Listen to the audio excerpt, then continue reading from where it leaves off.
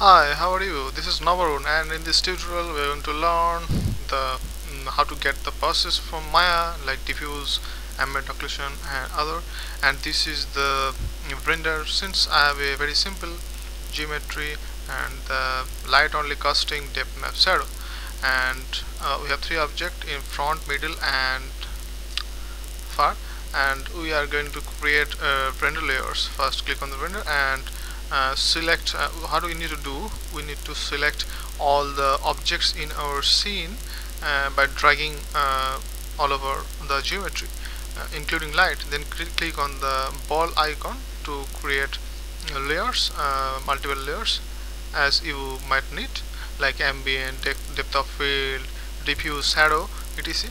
So we can actually rename it, and what we will do, we will double click on the layer, and we will input the layer name like diffuse, and then shadow, ambient occlusion, jet depth, matte if you need, reflection, refraction, any kind of layer. Just need to create.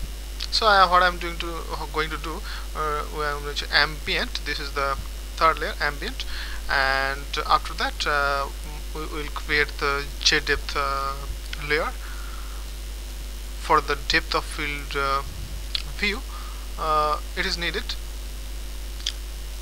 to get some realism, so it is a jet depth layer. And after that we can select the layer and right click on it, and we can actually do it from also rendering menu and window attribute editor. But in this case no other layer is selected, so what we will do, we will right click on the layer like diffuse and choose attribute, and on the attribute we will left click on the preset, and we have just set a diffuse, so we need to select the diffuse.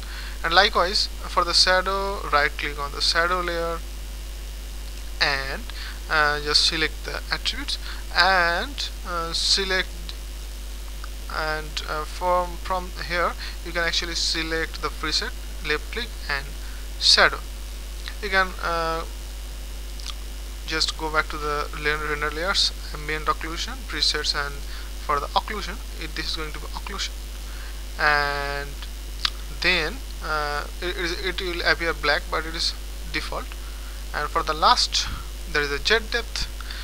We will click on the luminance depth or jet depth. In Max it is called jet depth, and Maya it is luminance depth.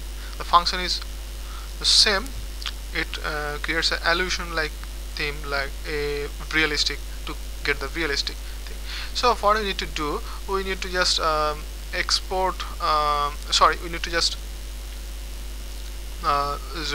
set up the renderer, and Maya actually creates a render layers render manager on its own. It is a very default, and yet it is powerful. And click on the shadow, and it will use the render layer for Maya software and ambient and occlusion Maya mental ray. So we will input layer name, right, like the render layer. Right click on the render layer and right clicking on the render layer. Yeah, choose render layer. So it will now you can get the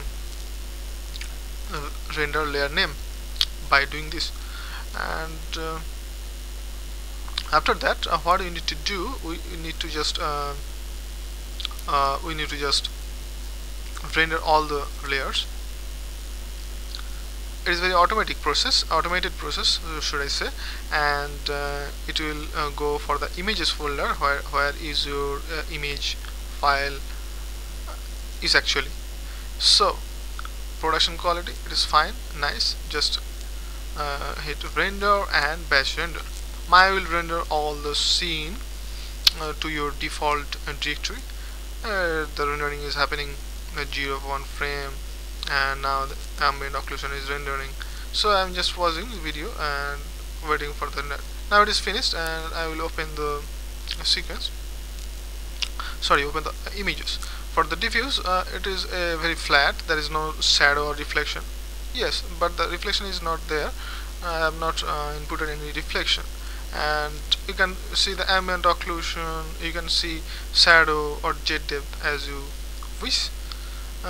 Yes, the jet depth is it is a jet depth, and open image for the shadow layer. It will not appear. Just click on the white and you will get this shadow for the next portion. And now in the second part, what we are going to do, we are going to just set up the composition. And in Maya 2010 you will also get the same features.